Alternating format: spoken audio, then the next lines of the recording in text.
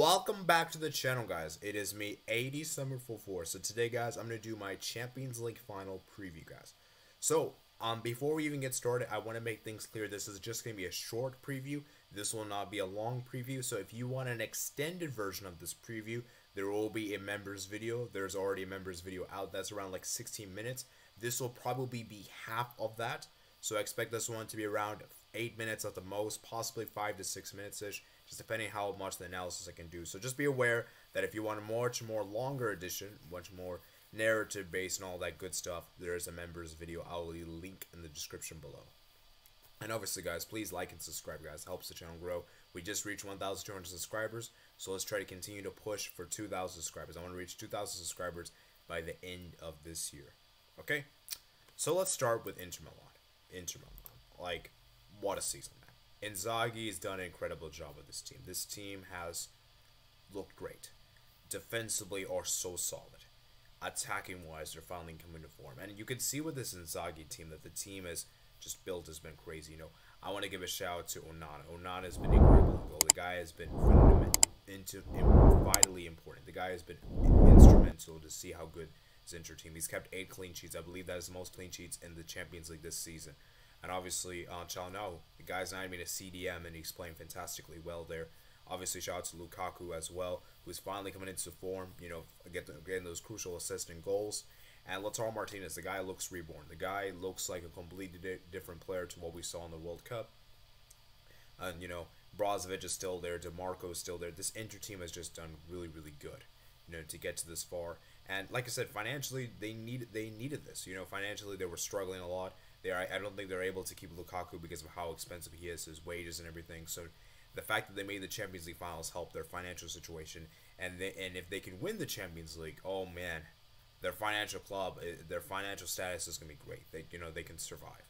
You know, they don't have to make that big player selling. They don't have to sell a big player this summer, which has been a concern. Now I believe they don't need to sell big players this summer because of how far they made in the Champions League, how well they've done domestically this season. So that's definitely helped a lot. And yeah, for Inter, man, what an achievement, man. And Inzaghi, man, incredible job to see what he's done at Inter in his second season here in charge. Then for Manchester City have just been amazing. They have been so good, and they had just come off the win over Manchester United. They had just beaten United in the FA Cup final, and this is the last trophy. I mean, if they win this, they can complete a treble. And you know, I forgot to mention this for Inter. They also could complete a treble as well if they win the Champions League. So obviously it's not the same treble as City though, but still, obviously with this Super Cup I think they won, and obviously Coppa Italia for Inter, and then for City obviously you got the FA Cup and the league, and for City, man, I mean, like the team is playing so well. And the thing is, like with Haaland in particular, is that yes, he's been prolific. Obviously he's been amazing in the Champions League this season in the Premier League. If you can nullify him, there's other problems you got to deal with. You got to deal with KDB. You got to still deal with Ilkay Gundogan, who just come off a brace in the FA Cup final. That first goal was amazing, by the way. What a goal that was. I think you still have Rodri that's still there. Bernardo Silva that's still there. Like, there's still a lot of weapons Manchester City have. And I'm not even mentioning the fact you could bring on Alvarez and Foden off the bench. You know, it's crazy, man. Like, Manchester City have so much depth in the forward areas that it is illegal. And I even forgetting Riyad Mahrez as well. Like, that guy is also great in big games. So now let's talk about tactics, right? Tactics. Okay, so Pep Guardiola, we know what Manchester City can do. They're gonna play with possession. That's their brand of football. They're gonna be playing that open brand of possession, as they typically like to do. And for Inter, they're gonna be very defensive. Now for Inter in this game, I think they have to approach a mindset of being conservative and not be too conservative. They should try to be somewhat pragmatic. I think that's the best approach, because the key to stop this Manchester City team is to win the midfield battles. And that's where I feel like Manchester City is very strong at. Because the thing with Manchester City is that their idea is to keep the ball as long as they can. And whenever they lose a ball, they want to try to win the back as soon as they can. So for Inter, can they be effective with the ball? That's the important thing here for Inter, is that can they keep hold of the ball for a long period of time and be effective with that? I think that's the key difference between the two teams, is that Inter don't really need possession, whereas Man City do need possession. Inter can afford to not really need the possession, and they could be clinical on the counter attack. So it's gonna be very interesting because Inter is always gonna set up with a 3-5-2. You're gonna have the likes of Bastoni, Acerbi, and Darmian at the back, and then for Man City they're gonna play the 3-1-4-2 with Akanji, Rodri, and Rodri Stones as a DM partnership, and then obviously you're gonna play Walker at center back. They're gonna obviously play Ruben Diaz, and you're gonna also play Nathan Ake as well. So I just think it's gonna be interesting to see how it pans out because, like guys, this Inter team for me, they need to win that midfield battle. I think the midfield battle is going to be what determines this game because if Manchester City can keep hold of the possession very well and retain the possession very well, then I think they have it. My issue with Inter in particular is that I feel like for me their biggest weakness for Inter is the fact that explosive players that have a lot of speed.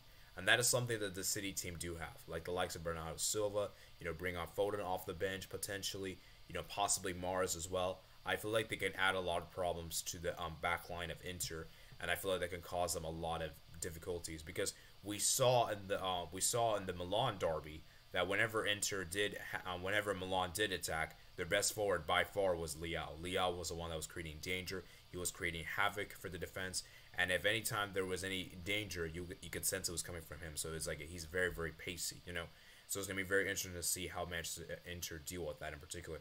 Now, for Inter to win this game, I think that for them, as I said, they got to be pragmatic. They have to be defensively solid, and they have to be clinical with their chances. Because we have seen it this season that this City team can be beaten. Now they haven't been. I don't think they've lost a game with their new formation, the 3-1-4-2, and so they have dropped points though. They draw points against Nottingham Forest, I believe, earlier in the season. So that's when they just come off the win against Arsenal, the Emirates. So it's going to be very, very interesting to see how that pans out. Now it is time for my prediction. My prediction, guys. Prediction. Right here.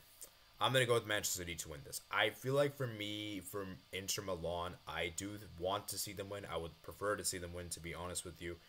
As the underdog, like I said, guys, it would be nice. Inter gets another Champions League. Serie A rises. Because there's a possibility that all three Serie A clubs could lose the final, which would be very sad. So at least one of them could win. And, I just think for me, though, Manchester City is just too strong. I think Manchester City is way too strong, and I feel like the fact that they're in this hunt for a treble is just scary in itself. Like, they're going for the treble, guys. They're going to go for the treble, and they're not going to stop here, And I feel like for Inter, my issue with Inter is I feel like for me, Manchester City is just so well organized, and that they're just defensively solid. I just feel like for me, Walker is going to have a masterclass of this game. I think Stones as well, Akanji as well. I think these guys will do very well at the back. And for Inter, I feel like the pacey players will cause them a lot of issues. I'm looking at the likes of Bernardo Silva. I'm looking at the likes of potentially Jack Grealish in particular that can cause issue. I just feel like for me, these players will just cause so much issue for Inter, and I don't think Inter is going to be able to handle it. Now I will say this though: if Inter can nullify their wings, then they can do this. But for me, they have to nullify the wingers because if Inter don't, they're going to lose this game because I just don't really feel like Dumfries and DeMarco is capable of doing that task.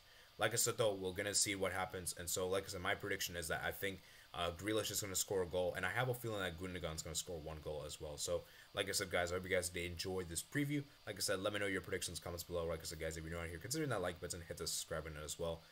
Check out my other posts in the description below. Consider becoming a member of the channel. Try on vacation, be notified whenever I go live. And yeah, I'll see you guys later. Peace.